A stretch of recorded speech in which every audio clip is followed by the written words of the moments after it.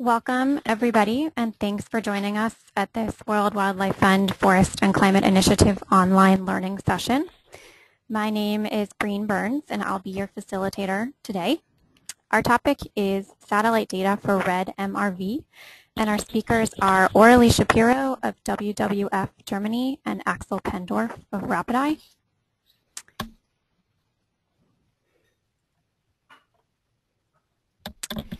Before we begin, I'd like to briefly go over a few things. First, please make sure that your microphone, which is the green icon next to your name, is muted to help reduce background noise. Second, please use and watch your chat window. You can use this feature during the presentation to contact me if you're having technical difficulties. And finally, please hold your questions until the end of the session. You should submit your questions through the question panel, which is on your list of options, and I will read them aloud to our presenters. Thanks again for joining us, and with that, I will turn it over to Aurélie. Hi, everyone. Thanks for joining us today. We're going to talk about the various different satellite data available for your REDD MRV projects. I'll go over a few topics before I hand over the presentation to Axel, and these topics first are all about the different satellite imagery types out there, the resolution, the frequency, how to select satellite imagery for your REDD project. And things that go along with that are budgeting for the imagery, some tips on forest monitoring for REDD, where and how to get data. And then we'll have a spotlight on RapidEye, which is a German company located next to us in Berlin, and is one of the newest providers of high-frequency and high-resolution data, and specifically can be used for REDD MRV. Next.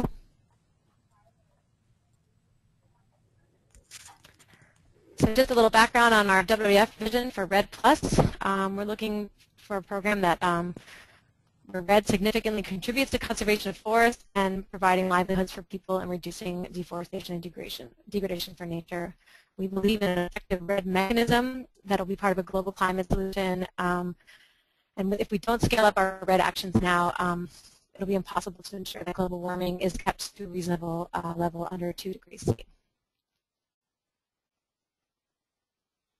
Next. So why are we talking about satellite imagery today? Well, the UNFCCC recommends using a combination of remote sensing and ground-based forest carbon inventory data for obtaining estimates on forest-related emissions. So your forest monitoring, your forest carbon emissions should all be developed basically from a remote sensing perspective, so using satellite imagery. Next. So if we were to choose some satellites to work on our REDD project, this slide here just shows you that there's a lot to choose from. This is an artist's rendering. It's not actual scale of pretty much all of the satellites that have been launched since the first satellite. There are over 1,000 launches that have occurred since the beginning of our space programs. And, well, there's a lot of satellites still up there.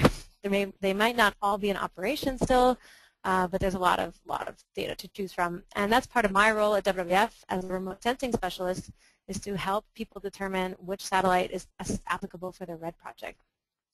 And that's what I'll talk about in the next slide. Right, so we've seen all of these different choices of satellites. So basically, your first step in developing your REDD MRV project is to choose the right satellite image for your project, and that includes looking at resolution. The resolution is basically the detail of the image, and it can range anywhere from 40 centimeters, meaning you can see something the size of a coffee table, up to 5 kilometers, which is basically a large forest tract. So there's every resolution in between. There's a lot of options to choose from. There's also something related to the spectral wavelengths, and that means how the satellite views the ground. There are optical satellites, meaning you can view color visible colors like red, green, and blue, near infrared, and there's a lot of satellites related to that. And secondly, there are what we call active sensors or radar, and these are satellites that actually send signals down to the ground and then measure how they bounce back. And these can penetrate clouds, and they're particularly good for detecting forest cover, canopy thickness, and things like that. So depending on the goal of your project, you can select between optical or active sensors if you have a really cloudy area or something. There's also finally the thing we'll talk about, especially with RapidEye, is that there's different frequencies for monitoring. So all of these satellites fly at different heights, they fly at different orbits, and therefore they collect at different frequencies. Something like MODIS might collect twice a day, morning and evening. Some other satellites collect maybe every 5 to 14 days for Landsat, or geostationary satellites which actually stay in one area. So this is really important if you want to do repeated monitoring or long-term monitoring or go back in time. The frequency of your satellite collection is really important. Next slide, please. All right, so I'm going to take you through some just different examples of satellites that are out there. This first image is a MODIS image. As you can see, that's the state of New York outlined in red. And basically, we're talking about a very large extent satellite coverage. It's very low resolution. So particularly applicable for regional course monitoring, but benefiting from the fact that it can actually take images twice a day. So if you want to look at something the size of the Northeast, this is the type of image you'll look at. Going on to zooming into a smaller scale is something like Landsat, and this is, now we're zooming into the area of New York City, sorry, and this is a Landsat sensor. It's a 30-meter resolution. You can see a lot more detail, and the tile is actually smaller, so it's much smaller than a MODIS level, and you're getting more detail, but obviously, focusing in more. We can zoom into that yellow square with another American satellite called Aster, and this has even a smaller extent, so a smaller tile, about 1/4 of what a Landsat image is, and this satellite collects in 15 and 30-meter resolutions. And then finally, if you want to look at the particular really close detail, well, now we can see the actual Statue of Liberty with a QuickBird image, which can map anywhere from 60 centimeters and up. So this kind of shows you the range of resolutions that are out there and how practical they would be in applying to your REDD project. Next slide, please. Right, so the things that we just discussed now are things like scale and extent. And these are things to consider when you're looking at how big your REDD project is. Is it a REDD project? Is it a national level? Is it a provincial level project? So scale is basically how big your map is compared to reality. So looking at the 1 kilometer scale bars in there, those are different scales of different images. The extent is really how far your image extends. What is the actual area you want to cover? So if you want to cover, for example, the entire country of Mozambique, this is a much larger extent and you need much more data and might want to consider different resolutions to really achieve your needs there. So these are the things that you really need to consider first and foremost when selecting imagery for your REDD project. Next step, please. Right, so we talked also about resolution. So the resolution is actually the smallest size of the object that can be seen. So this is basically what we call pixel size. So on the lower right is what we call a low resolution image, and that's basically a coarse resolution, and you mostly see large objects. So to consider what is the size of the smallest object you want to see. Are you interested in mapping actual trees, degradation, or are you more interested in mapping a forest? So a low resolution will be more applicable for general things and larger objects, whereas your higher resolution on the left is much more fine and smaller. There you can see shadows and individual trees and houses and so on. So resolution is a really important factor, and you have to look at the guidelines for your REDD project, and it will affect many things like your file size and the amount of work you have to do and the amount of detail in your resulting map. Next. Right, so my big statement is less is more, and sometimes we are under the impression that high resolution is always better than low resolution, but in terms of a REDD MRV project, we really have to consider the trade-offs between higher resolution. So having really detailed satellite imagery, it means larger files. You'll need a heftier computer, a better internet connection to download that data, and it's a lot more work, a lot more processing time to actually use the data. We have to consider different tiles and schemes because, as we saw, higher resolution is collected on a smaller extent. You have to basically look at different tiles. Like you have on the right side of the slide, you have images collected on different dates, and you're going to have different spectral relationships, and that's going to be hard to make a consistent map with combining different tiles. So you really have to kind of divide and conquer. Finally, if you look at a map, for example, if you want to map forest and non-forest or variable forest types, you can often have greater error with higher resolution. That's due to the fact you have artifacts like shadows, or maybe individual trees, or things like houses or cars, or even people or animals in your map. You have to somehow group them into a forest type, and so that can actually hinder the work and reduce your error. So it's really important that for any project you really only use the resolution you actually need. So define that from the beginning and then select your data accordingly. Next. Right, so this slide is about the trade-offs. So basically you can't have everything. It's really difficult to have high resolution over really large areas, and it's very difficult to have high resolution every day. In general, basically, yeah, you can't have high resolution over large areas. As you see on the lower left, you'll have lots of little tiles. The satellite will take longer to collect, and it's harder to get data, and it basically gives you too much data at the end, a lot of different footprints to mosaic, and it's just not a very efficient way of doing things. So if you have a large area, it's better to maybe trade off on your resolution and lower your resolution for a larger extent. Then you have, if you look at the temporal resolution, because higher resolution satellites are often at lower altitudes, they don't collect as often as these satellites that are higher up. So it's really important that you kind of get that trade-off. So how often do you need a satellite image? Do you want something every year, every day, every week, every month? You really need to choose that accordingly and trade off your resolution there as well. So yeah, high resolution can also cost more, and it really can prevent you from mapping more frequently. Now, this all might have been true, I guess, a year ago, but this is actually one of the reasons why I invited RapidEye to join us today, is because actually RapidEye is one of the kind of newest satellites that are launched out there that actually can maybe overcome some of these trade-offs. Axel will tell us about how you can actually probably have high resolution almost every day, and that's kind of the value of RapidEye, and I think fills a really important niche for this. Next slide. All right, so continuing on our trade-offs, another thing is about cost. And this is what I really want to touch on the most, and I'm sure you'll have lots of questions afterwards.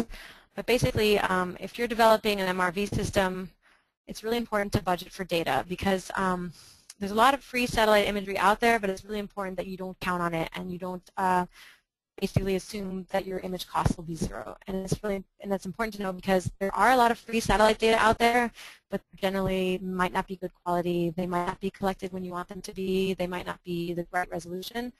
And because there's so many choices out there, you should really just budget for a little bit of commercial data is what I recommend.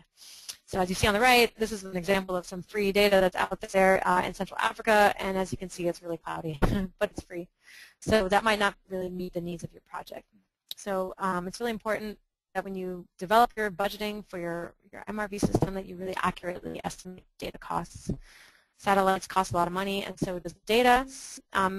Basically, the budget is something you'll figure into your budgeting, into which satellite imagery you choose, and that's something you can easily find all the different costs and trade-offs and so on. One thing to keep in mind is that you have to often pay for licensing. So if you buy an image, you might have to pay more to be able to share it with more people, and licensing really differs by satellite.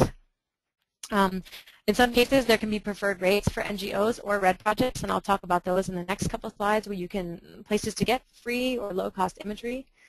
And finally, yeah, those consist of image donations, which companies are gratefully offer to certain projects, but it's really important that we don't abuse that, or that we don't basically count on our REDD project to have a donation. So if you have a very large project, multi-million-dollar project, it's really a good idea for you to budget for data and buy it rather than request a donation. Next slide. Right, so I'm just going to talk a little bit about some different types of mapping out there. We talked about the need to go back in time, maybe to set your relative your reference levels, and look at your past deforestation rates. There's different ways to do that. One of them is, let's say, something like MODIS, which might be a good enough low resolution for a regional analysis of deforestation. And this is a satellite that I discussed earlier. It's very large extent, low resolution, collected twice a day, which can help you overcome clouds, and you can identify change back to 2000. It's a good spectral resolution for vegetation, meaning there's a lot of spectral sensitivity to wavelengths that are related to forest and forest health. The archive goes back to 2000, and I should mention that all this data is free, free of cost, and just some examples, WWF Peru and WWF Germany are developing some monitoring systems with MODIS, so ways to compile a huge timeline of data and look for change in deforestation. Another way to go back in time is the very famous Landsat archive, which is a series of 6 satellites that have, were started in 1980, I believe, were launched, and they're very good medium resolution, good 30-meter resolution, good spectral bands with a near-infrared and good vegetation wavelengths. There's a pretty good, consistent global coverage, and it's free. However, a lot of these satellites, they don't last forever, and so they often they go defunct or they pass their lifetime, and Landsat was one of them recently. Is kind of on its last legs. However, we are excited that on February 11th there will be the launch of the next Landsat 8 satellite, which will continue to basically pick up and provide medium resolution data globally. There's also some new Sentinel systems planned from the European Space Agency, which will also provide some free data. So those are just some other things to consider. But just, well, the new Sentinel and the new Landsat wouldn't be used for historical baseline mapping, but can basically pick up where you left off on your historical mapping. Next slide. Right, so these, we talked about regional level. Now we can go to a smaller, maybe slightly smaller scale mapping, and I just wanted to highlight some of the applications of spot imagery. Spot also has a very long archive of data. It goes back to 1983.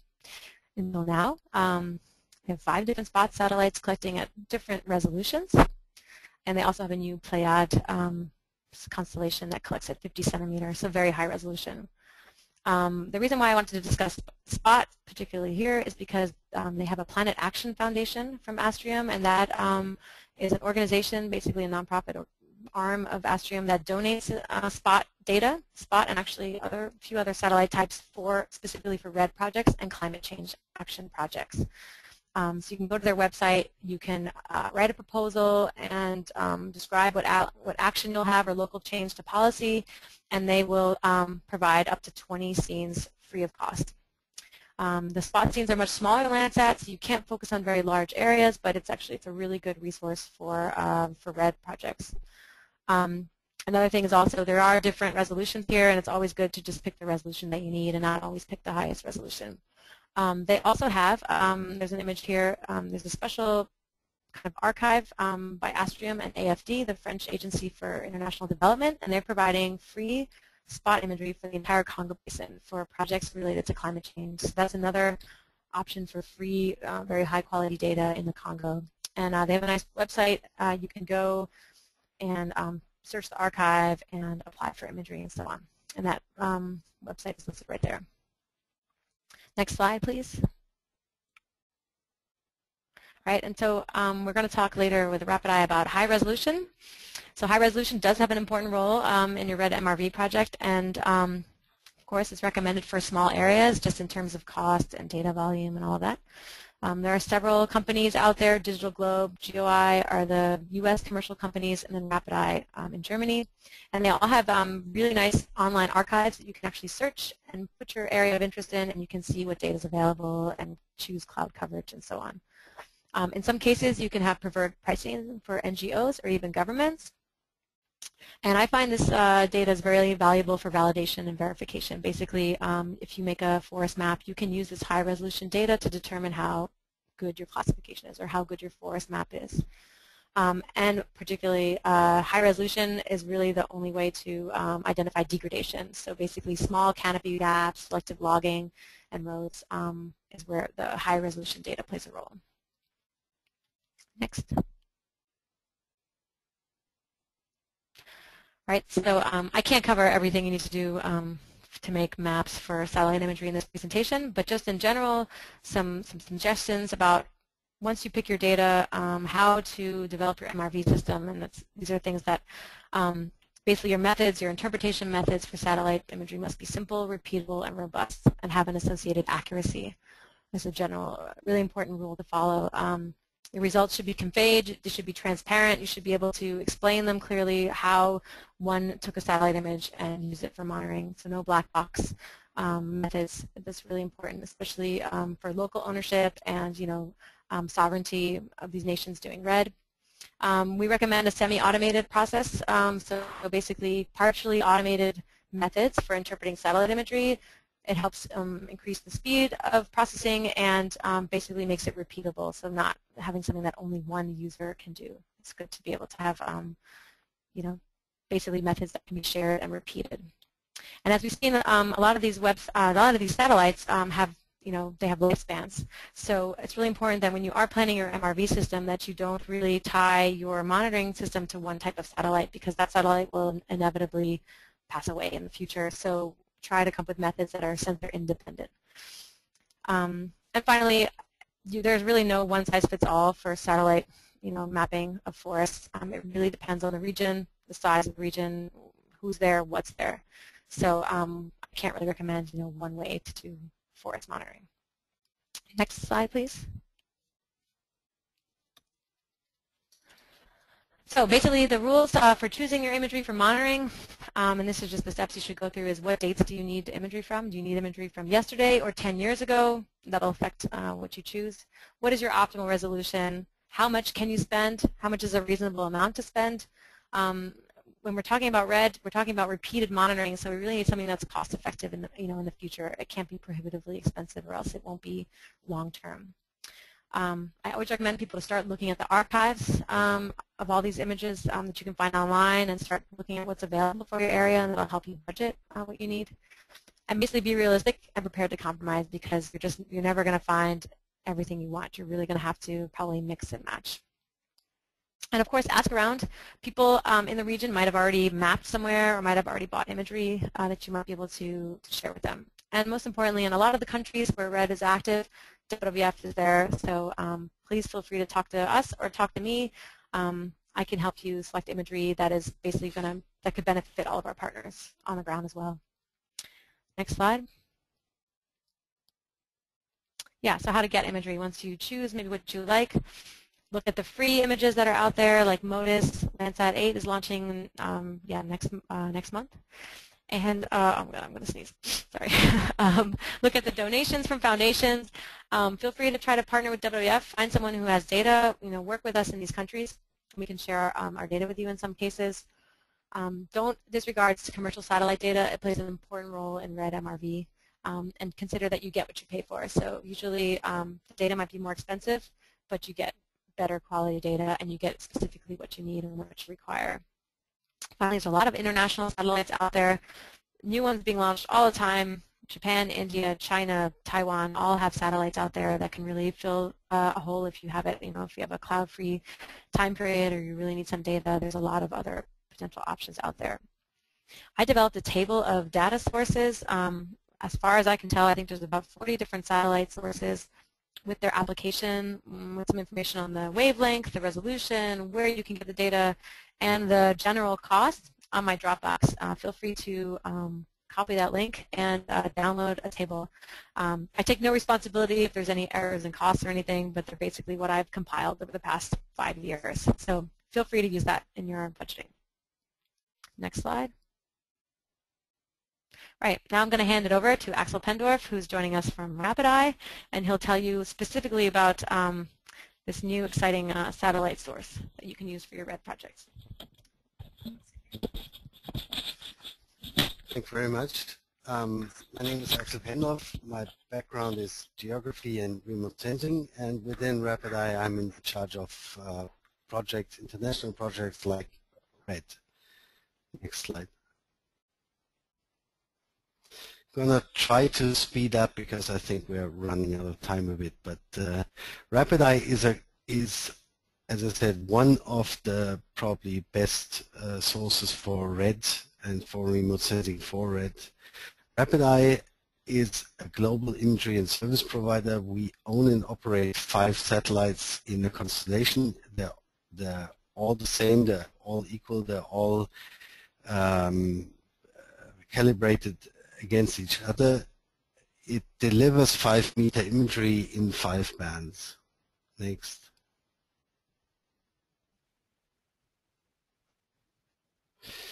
Just a picture from 2008. This is a former rocket from the Ukraine, from the USSR. They took out the nuclear warhead and put in the 5 satellites that we launched, and they were all launched at once in 2008. So our archive actually starts from early 2009. Next. The idea behind the constellation of the 5 satellites was to image, to receive a rapid coverage of very large areas. So if you look at that, and I'm not taking clouds into account here because that's clear, but it takes about 8 days to image very large areas consistently.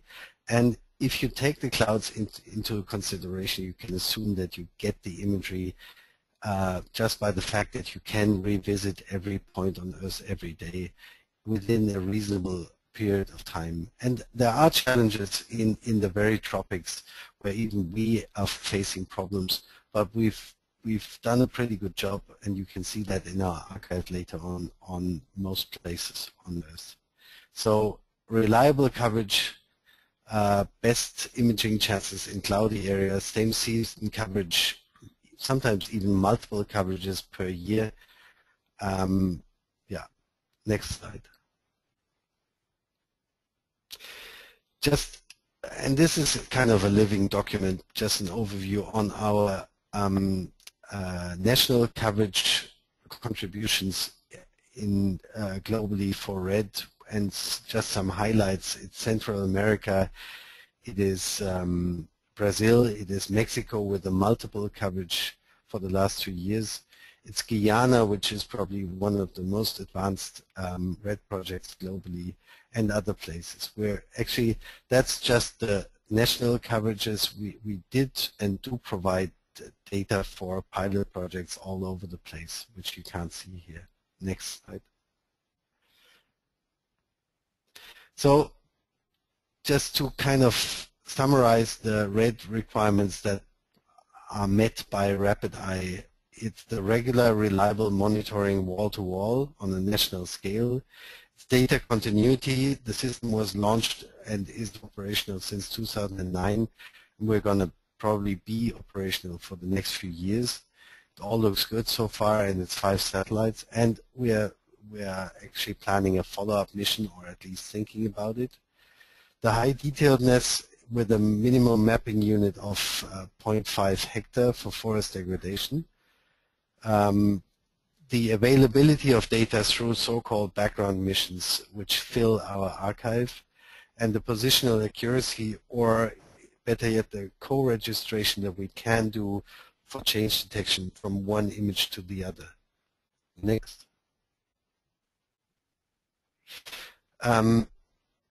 Just one example of what we can contribute is true color RapidEye mosaics. That's not overly important because people usually want to work with the pixels and the bands, but we do have them available as backdrops, and that's a nice example of the Congo DRC coverage from 2011 and 2012. And you see some clouds, but given the location in the tropics, it's actually a fairly cloud-free coverage with less than 6% clouds. Next. All 5 satellites have 5 bands, 3 of them in the visible range, blue, green, and red, and 2 of them in the near-infrared, one in the so-called red edge area, and that has proven to be very effective for biomass monitoring. Next slide.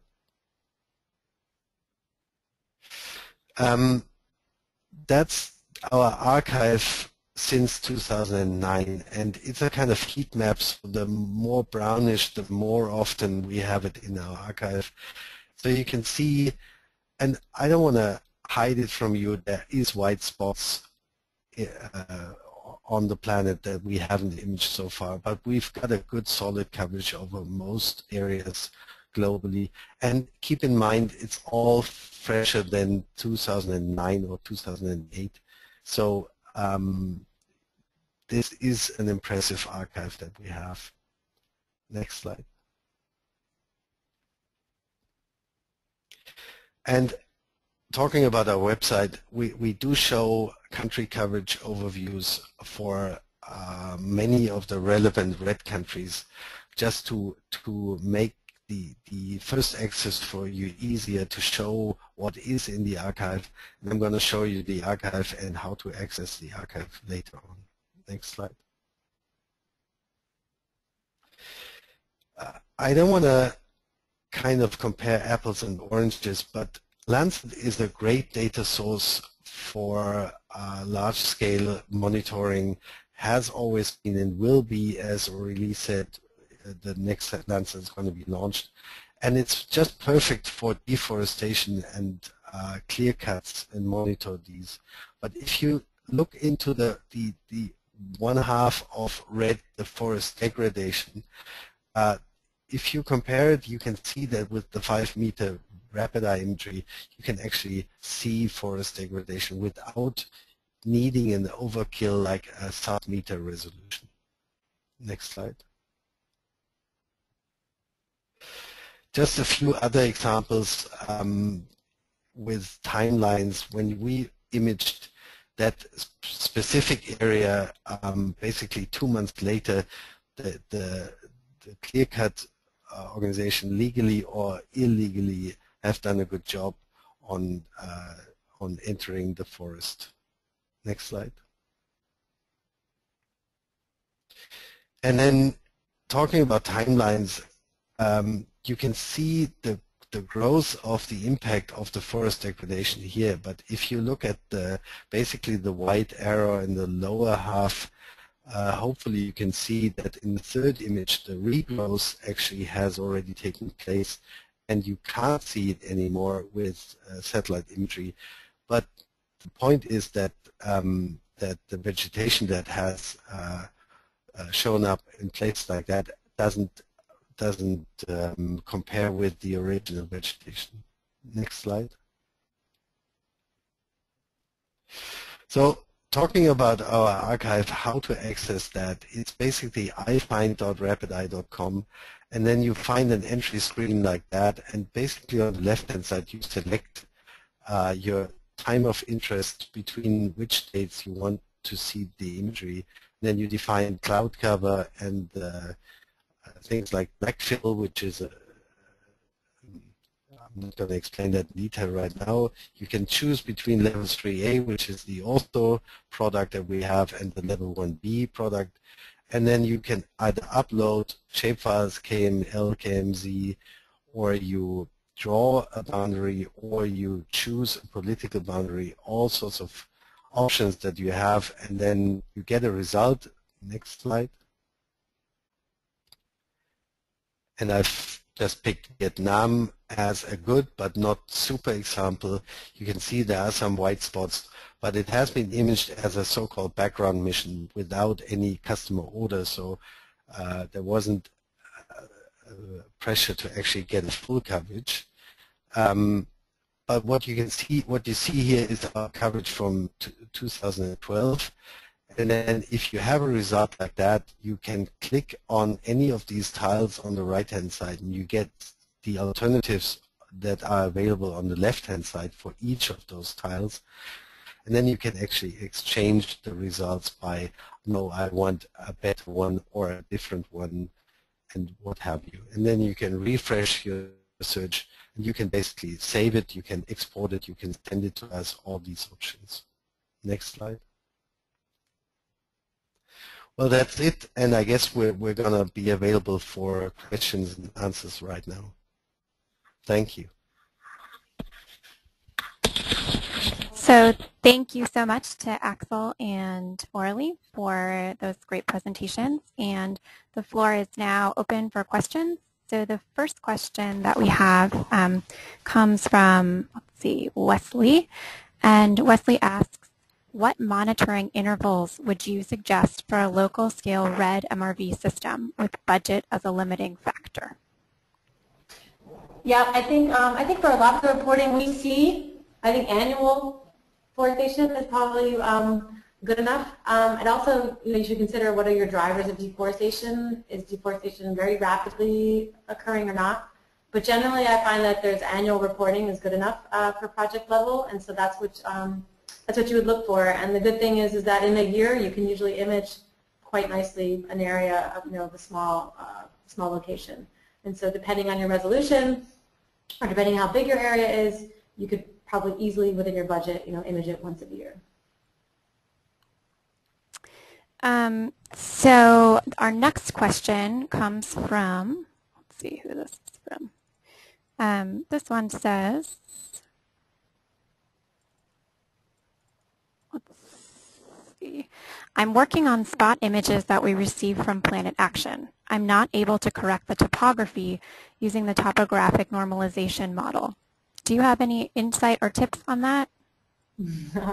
Good question. I guess that's been my problem with spot imagery sometimes, is that it's one of the things we need to consider, I guess, the spatial accuracy. So some of the imagery, the way it's delivered, is not spatially accurate.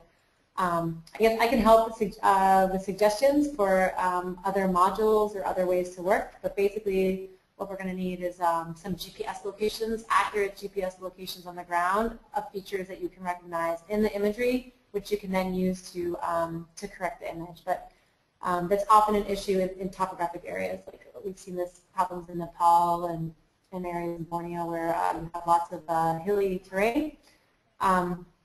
Yeah, that can be pretty tough to deal with, but it can be overcome with some field work. And I can provide some offline responses to that as well. So the next question is just a clarification from one of our listeners, and he asks, can we have access to RapidEye for free for our REDD projects? Can you clarify? I wish that would be the case, and I'm very open to enter into discussions on specific projects. So please feel free to contact me on the email addresses that are provided. We do actually provide, and we did provide, test data for pilot projects. So I can't make any promises here, and it truly would depend on the availability in the archive and the size of the project. But I'd like to encourage you to actually get in touch with me. Thank you. So our next question is from Mark, and Mark asks, are samples available from the southeastern U.S. from RapidEye to make comparisons with existing products before taking a REDD effort overseas?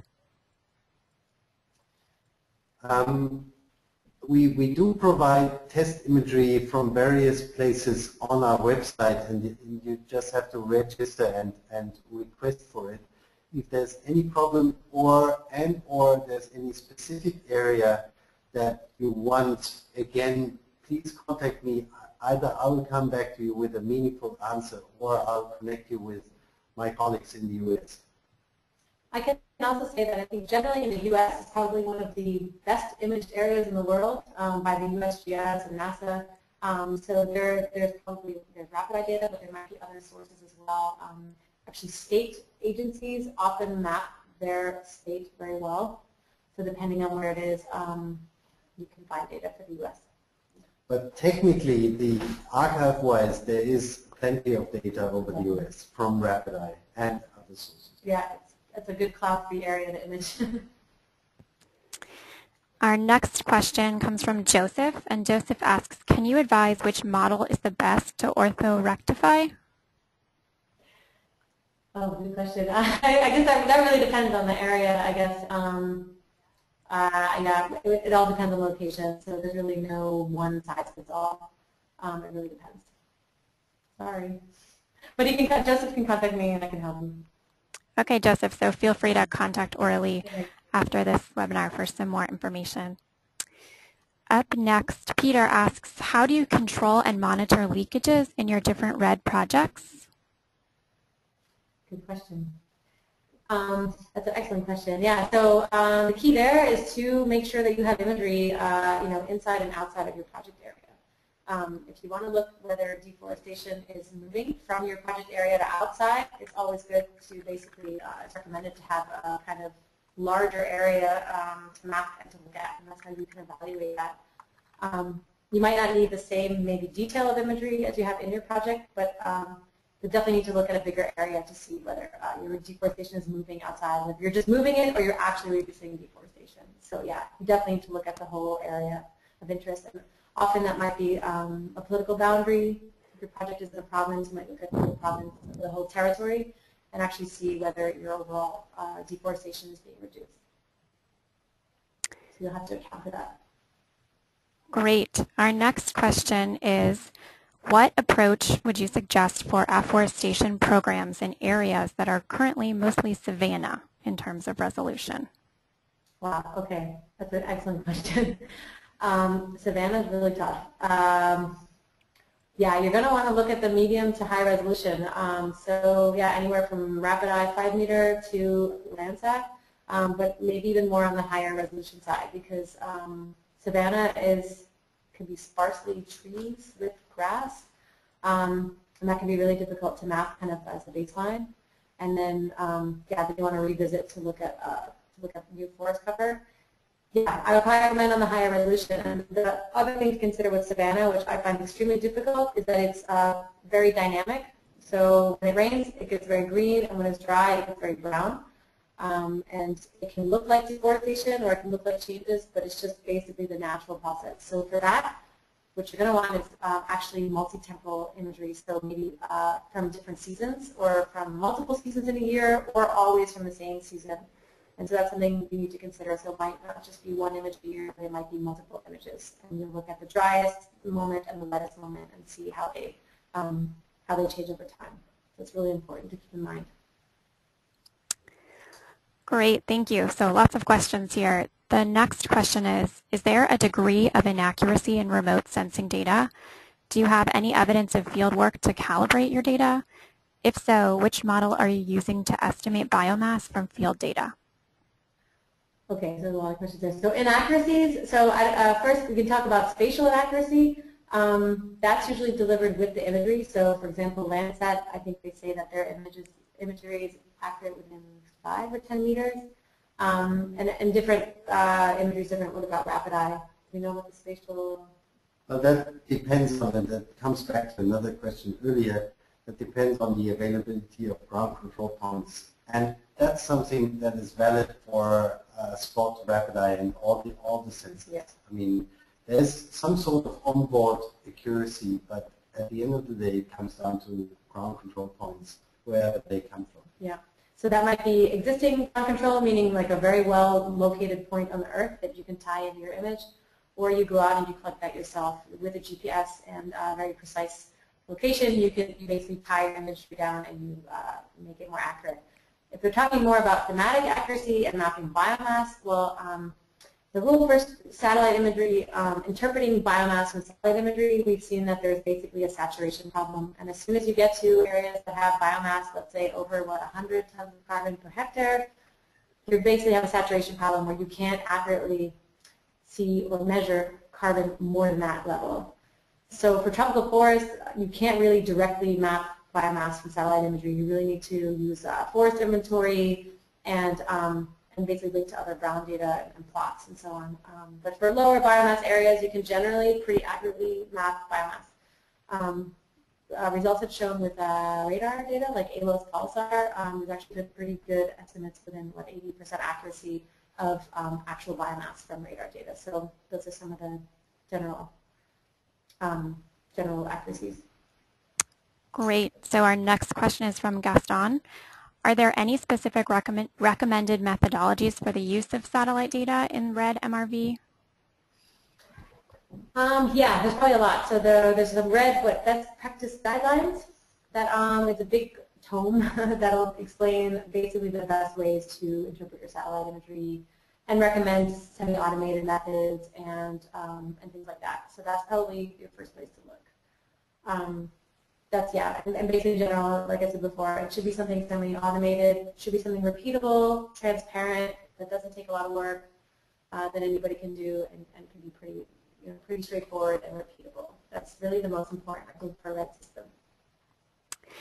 Up next, John asks, if there are community MRV projects, ground truthing areas on the ground, is there an opportunity for RapidEye to bring this data together and hold it centrally so it can be used by others?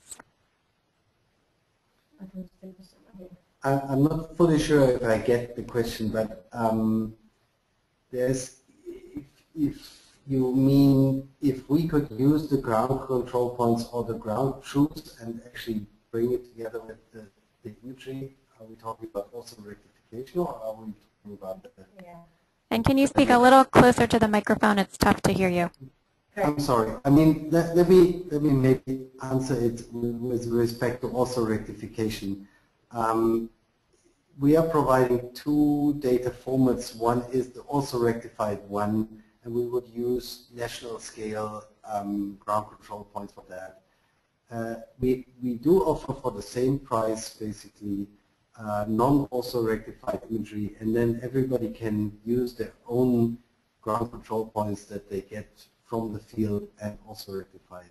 If we are talking about the value adding and to derive biomass from satellite imagery and compare it with ground truthing, RapidEye would not do that themselves, but we would have partners who could support you on that. And yeah, that's probably the two questions for one answer. Yeah, I can even add, just from our experiences in Congo, one of the things that we would do maybe with the local partners, yeah, if we had RapidEye data or other data, we could actually, yeah, ortho-rectify the imagery ourselves. But most of the key components of the REDD system is kind of a central database for data, and that can include plots, that should include ground control points, and things like that. So the central agency related to REDD, or whether it's the government or an NGO, would basically unite that data and bring it together with the satellite imagery and provide whatever ground truthing or correction that would be needed. That's the way I would say it. So yeah. So next, Tobias asks, it is important to budget for data. What about EO service experts, e.g. for ortho-rectification and accurate classification? Do you have any thoughts on that? That's a great point. Capacity is different everywhere. So some countries have excellent capacity, like in country, and others might not.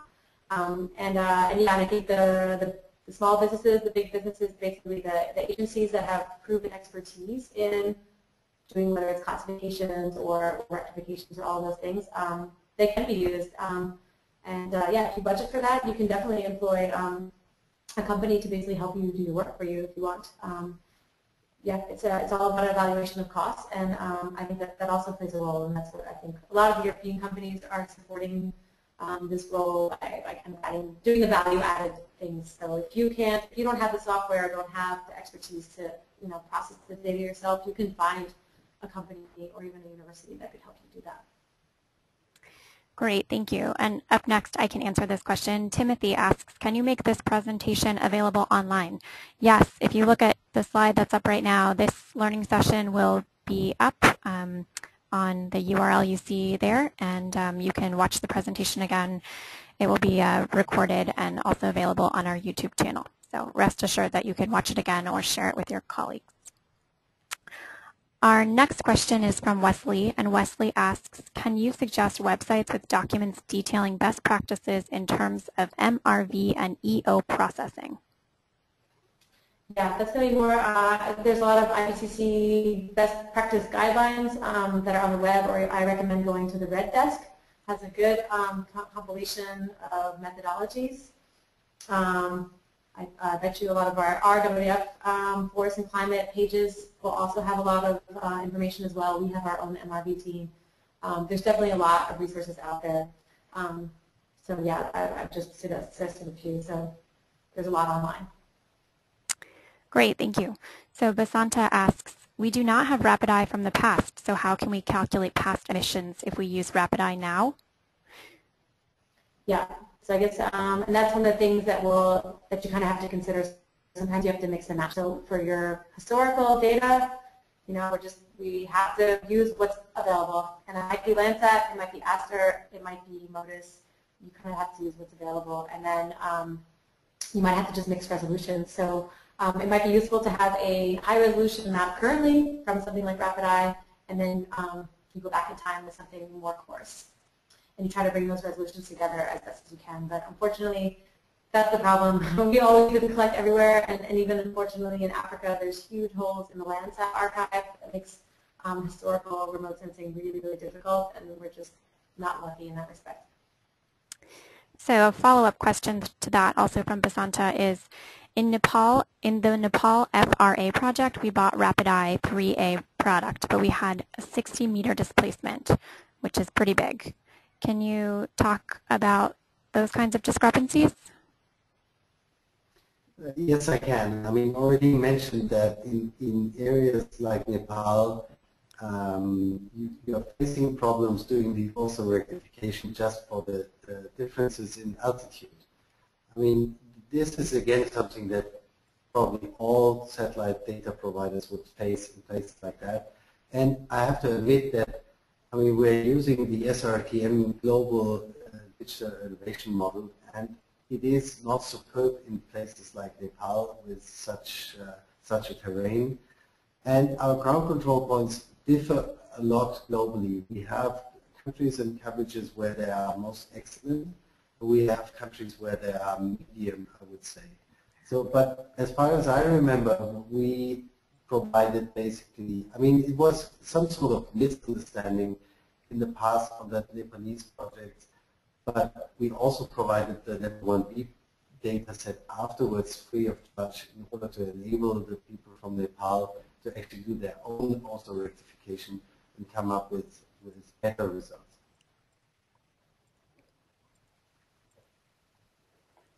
Okay, great. So are there, Aurélie and Axel, are there any other costs or needs that our users should consider when they're considering satellite imagery to monitor force for REDD? Yeah, if you're going to do your own monitoring, really important is to consider software. There are lots of open source softwares out there, lots to choose from, and there are also commercial software. It's kind of it's a budget thing and what you're most comfortable with. The Planet Action grants actually include software from ESRI, which is ArcGIS, and ENVI, and I think eCognition. So you can actually get, with your imagery, you can get the software you need to actually process the data, and they might even include training. There's also a lot of training online if you want to learn how to use GIS and things like that. There's just a lot of resources online. ESRI runs a virtual campus. You can do classes online without leaving your desk. So that's really going to be one of your, I think, biggest costs. And then most importantly, actually, what I think people maybe don't always do with your force mapping, it's really important to ground truth. And that means once you have your map, to go into the field, into the ground, and really systematically evaluate the accuracy of your forest cover map.